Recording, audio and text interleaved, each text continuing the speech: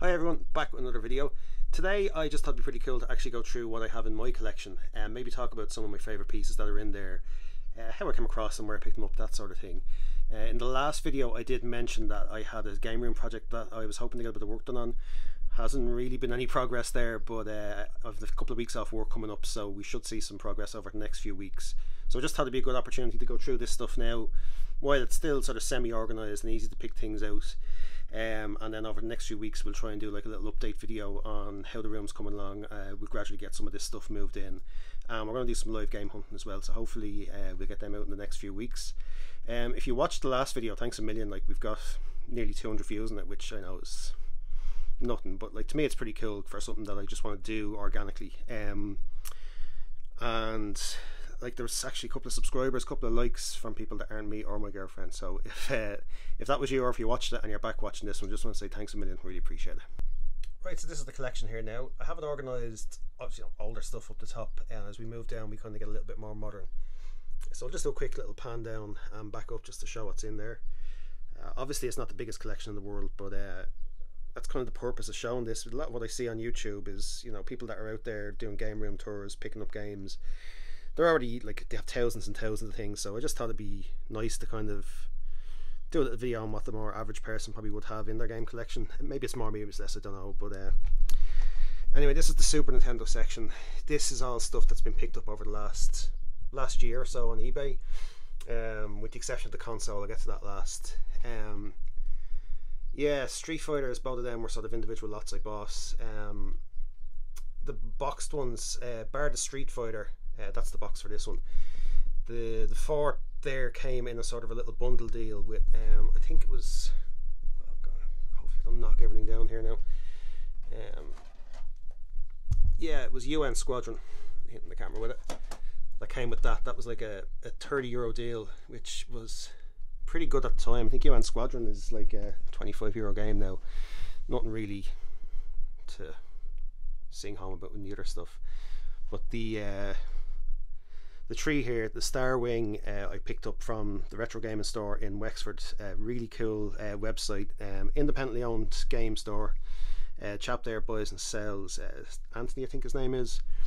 But yeah, it's really cool just to try and support independent places when you can. Obviously, as I go through this, a lot of this stuff has been picked up in places that aren't independent, but I check his website all the time. I always try and pick stuff up if I can.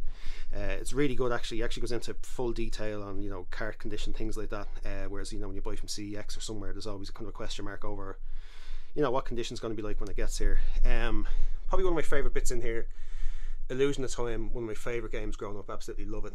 Not something you actually see very often, and it's one that I set an alert on my phone for when it comes back in stock in CEX, and I think it turned up about 6 months ago, €20, so delighted to add that. The F-Zero is probably my most recent pickup.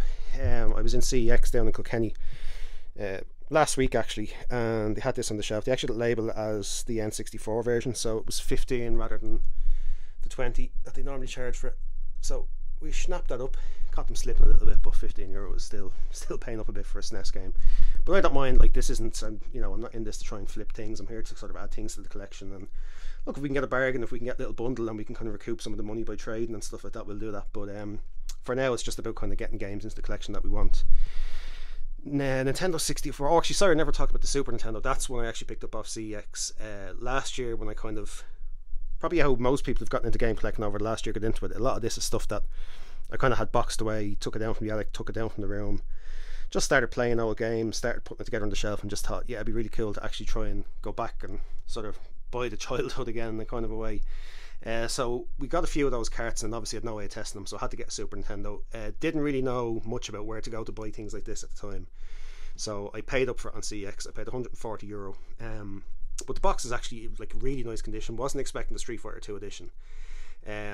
So like the console itself as well is immaculate. So €140 I think actually wasn't, like I said, it was paying up a bit, but in the grand scheme of things I was kind of glad I did it. Plus you get the guarantee with it, so you know you always have the little safety net there if it's a bit dodgy. N64, again, this is all stuff that's been picked up over the last year. I'll go through again. I'll go through the console at the end. That one's a bit of a jammy story there. But yeah, the games themselves, probably Banjo-Kazooie. Actually, I picked up again Retro Gaming Store last week. He had that for, I'm going to say €15. If I'm wrong, I'll put the price up the bottom. But €15, really good price on that.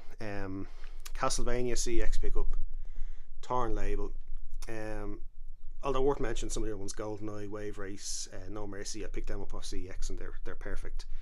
Zelda Ocarina of Time was in horrible condition when it came. That was another CX one. I paid €30 for that. I've done a bit of a clean-up job on it since, so, but it still does have that tear in the label, which is disappointing. But that's, when you buy online from CX, unfortunately, that's the chance you take. Now the console itself, the boxed console, and the boxed games, obviously some of the games here from these boxes, I actually won. I won in an online competition. I was actually going to do, I think I have footage from when I unboxed it back in November last year. So we might splice something together with that, we'll wait and see. But yeah, Buy and Play on Facebook. Paddy Toner's the name of the chap that runs the page. He does, it's just does raffles basically for, you know, old game bundles. He does modern raffles as well for PlayStation 5's television bundles.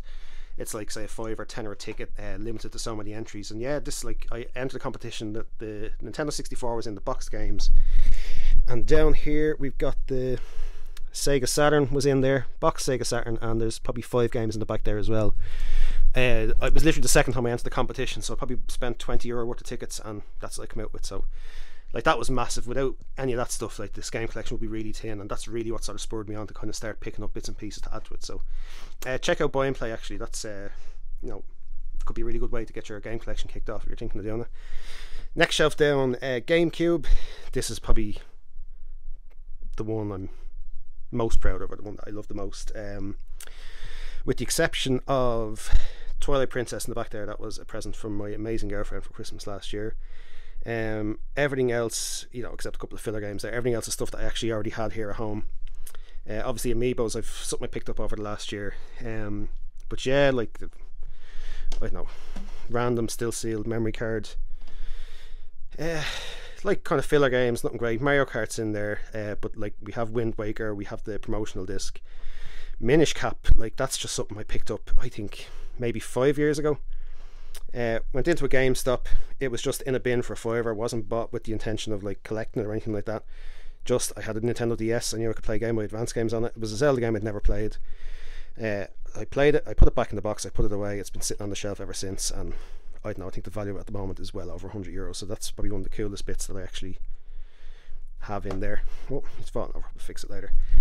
Wii is probably where I've picked up the most stuff. If you see my last video, there was a free bundle that I picked up locally, so there's a few junky games there that I'm not really sure what to do with. They don't really trade for anything, but we might kind of use the cases to switch out some of these. Probably 10 of these games for the Wii I already had. The rest are like filler bits I've picked up off CX, Retro Gaming Store, just, you know, as I go along, just to fill out the shelves. That's my 25th anniversary. Is it 25th anniversary? 25th anniversary Legend of Zelda 3DS console boxed. Has gotten some use over the years. Unfortunately, it's not immaculate, but still cool to have. We've got the Skyward Sword special edition in there as well with the Gold controller. That's really cool.